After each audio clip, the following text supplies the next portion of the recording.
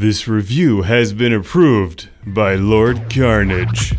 Banished from Earth Classic Game Room broadcasts from the intergalactic space arcade on its never-ending mission to review everything.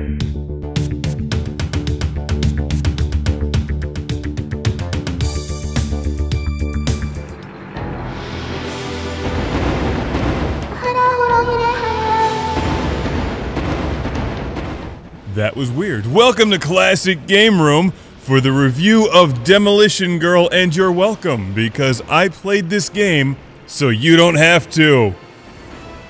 Alright, here's the plot. Pretty girl out on the beach taking pictures, stung by an alien crab thing, turns you into a giant, huge woman that's crushing cities in a bathing suit, like Godzilla in a bikini. Or the girl from Monsters vs. Aliens. The difference here is that this isn't good at all. In fact, it's one of the worst games I've ever played. Demolition Girl was made for you to watch in a 5-minute video review, because trust me, you don't want to play it. Watch me endure the horror.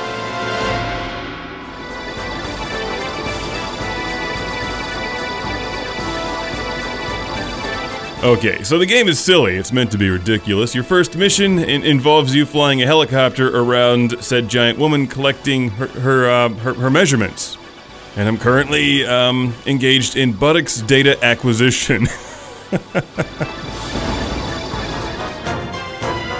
Alright, now that I know what kind of giant dress to get her, we're all set. The biggest problem with Demolition Girl that's probably not apparent from watching it on screen is that it plays terribly. This has the worst controls imaginable. They just don't even make sense. Flying the helicopter is nearly impossible.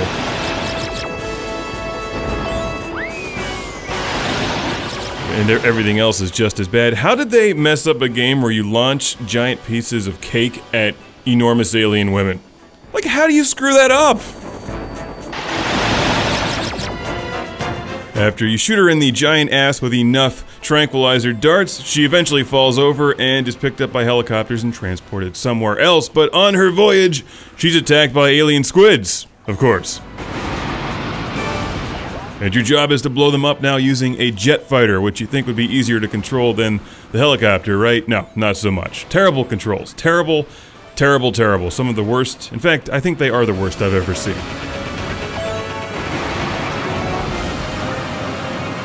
I was kind of hoping this game would be so bad that it's good, but it's actually so bad that it's worth avoiding. Now, if you think it can't get any worse, it does. Let's take a look at the tank mission, where the giant woman attacking the city poses very little threat. It's oncoming traffic that can destroy your tank. So the way that you get through the mission is by destroying the exact same people that you're trying to save by blowing up their cars so they don't run into you. Just let her rampage. I mean, she's cool. Whatever. She's out to party. I don't know what else to say. It's a good chuckle, but Demolition Girl feels like a game they started to make and then quit halfway through when they realized it wasn't any good or they weren't going to sell any. Good packaging art. But it's definitely one to avoid. However, I do have to thank Christoph from Arnstadt, Germany for sending this to the show.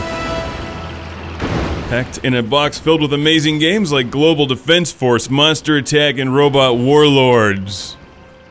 I guess I'm a sucker for the game that has a picture of a giant girl and jet fighters on the front of it though, so I played this one first.